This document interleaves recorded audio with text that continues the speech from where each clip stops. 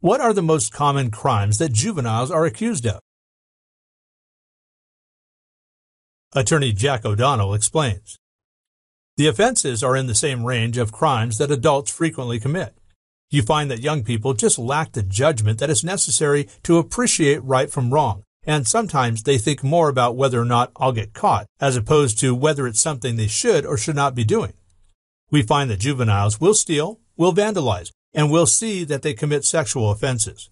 We certainly see drug use. Alcohol use is also commonplace, and you'll see assaults, so it really parallels the adult court.